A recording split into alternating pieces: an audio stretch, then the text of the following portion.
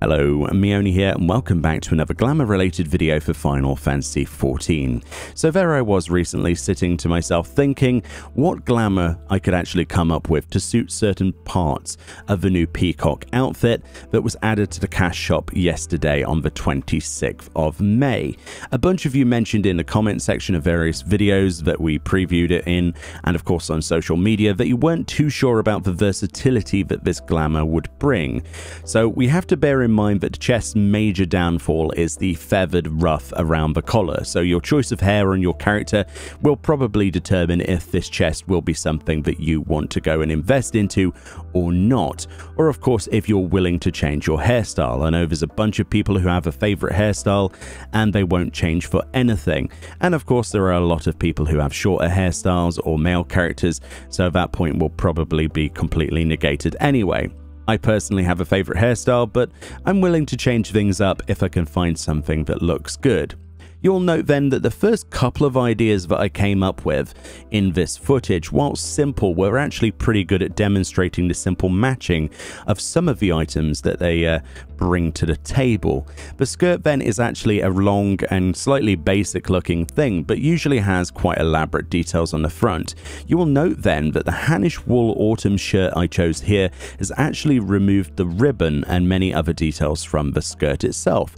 So it does actually have layers built into it that can be removed by equipping certain items. We've seen this on many other items in the game, but it's nice to see that there are more like that. It's both really good if you want a long plain skirt like this, but also something to note if you do decide that you wanted something long as a chest to go with the skirt, and if you want a detail, then you must know that the likelihood is it will actually remove a lot of those details and indeed the ribbons. So that's why I wanted to include this footage. And it kind of looks like the head of a house of some Victorian manor or something, like a matron. Moving along then, I wanted to demonstrate the amazing gloves on offer from the Peacock outfit, so I put together a basic tank glamour. We have the chivalric coat of fending here along with the Peacock gloves, and I think they match together really nicely. The gloves are very detailed, and when I've come to put together a tank glamour in the past, a lot of the time the gloves are always rather basic from the selection I have to choose from. And sometimes you want just a bit of an extra flair, or perhaps not too much metal, and maybe a bit of leather. So we have these at our disposal for both sort of like dress designs such as the Peacock outfit itself, and stuff with a little more defensive of a look to it, and I think it complements this chest piece really great. There's just enough detail but not too much to draw away from the rest of the set. It kind of looks like it went with the chest in the first place, which is one of the things I always try to go for if I choose pieces to go together. They actually dye really wonderfully as well. Just some of the soot black on this stuff, and the leather of the gloves almost turns to sort of like gunmetal black in appearance with the slight luminosity layer that they have built into the leather texture, which is really cool. And then finally I settled on a glamour using the gloves and the chest for my healer, those two particular parts together. I wanted to make something to mimic perhaps a sort of like ASEAN theme or something akin to that, perhaps even sort of like a brilliant Chinese strategist or battlefield commander. I love the way that the robes actually look in pure white with that sort of white-black balance. I tried to follow that through with some of the other dye options there. There's a lot of pure white applied to this set, as you can imagine.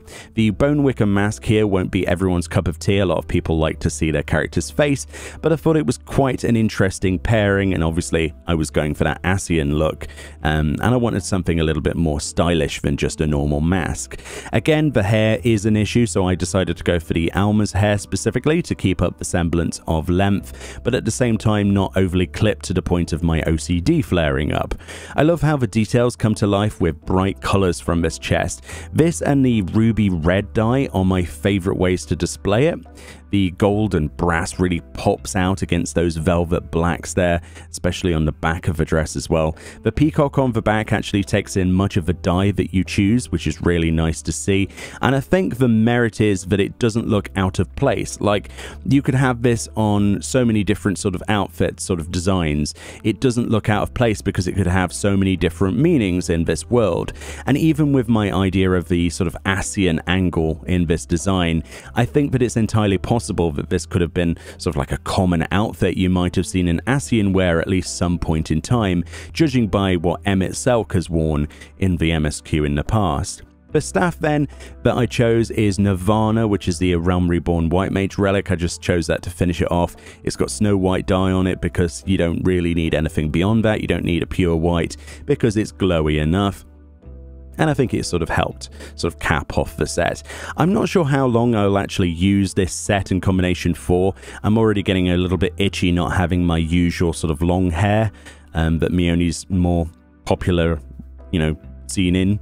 But it certainly was quite fun to try new things out. I'm curious as to what you guys have put together, however, with this outfit. If you perhaps found uses from the parts for this to make completely different looks and feels.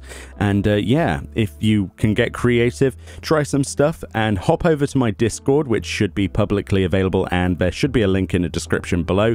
Feel free to join up, give yourself the viewer role in the role selections channel, and then you'll be able to access the screenshots folder and also the thread on Glamour Show Off as well, and post your creations there. There's a lot of really talented people posting glamour ideas there as well. I use it as a resource as well. It's really, really nice to see what people can come up with. I advise you do the same. Either way, thank you kindly for watching this video.